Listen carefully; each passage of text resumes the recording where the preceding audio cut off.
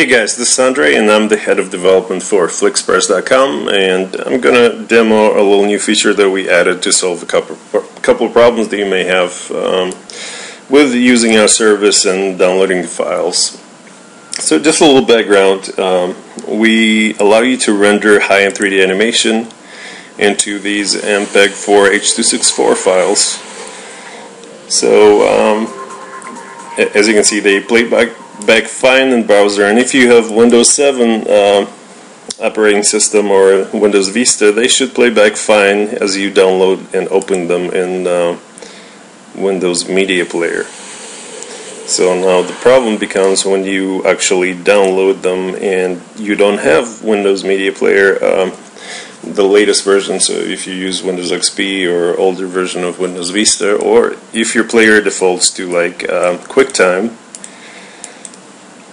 So then when you open them or save and open them, you will see that this error will show up and it says an invalid sample description was found in the movie. And we are aware of the problem, and it's a QuickTime problem with not recognizing the audio that is encoded. So originally we kind of created our service so you can download that movie and without reconverting plug it into your website. So obviously if you want to edit it, we created this new tool for you.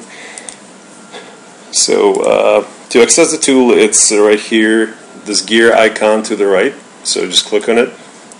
And you'll have two options: convert to MOV and convert to WMV. So if you're on the Mac systems, or if you have some higher end editing, like I don't know, Adobe Premiere Pro, so you can actually convert to MOV and just use that.